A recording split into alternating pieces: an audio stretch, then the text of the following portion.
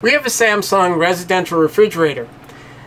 Now, to empty this of water, we have to go into the ice maker, and then we have a test button on our ice maker. We'll press that, and it should start producing ice, or trying to. And that will drain all the water that's left in the system out. We may need a towel for this step. I'm going to put one under the freezer door. The reset button is right under here.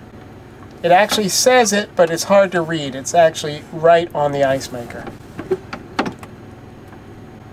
And I'll hold it. And it's starting to make a noise like it's making ice.